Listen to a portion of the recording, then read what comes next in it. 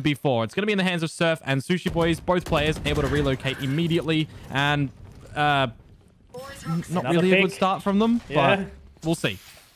And now it's just going to be a really awkward one because Sushi Boys has to just set his focus on in towards the cave. Does get the opener onto Benkai, but now they kind of have to split their focus, split their approach, right? Sure, Scary is there, at least with the Poison Cloud, to kind of create the space for now, but they are so close to that door before now falling out.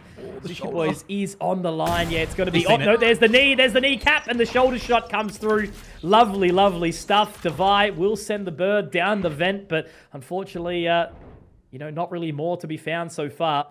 But again, we've seen PRX bring back these 2vx scenarios. Can they do it again, or will we need, or see rather, a well-needed round for Xerxia here? Just look at the crosshair position of Surf, man. He's expecting the jump shot. If he gets any lick of a wider swing, he's going to take the frag.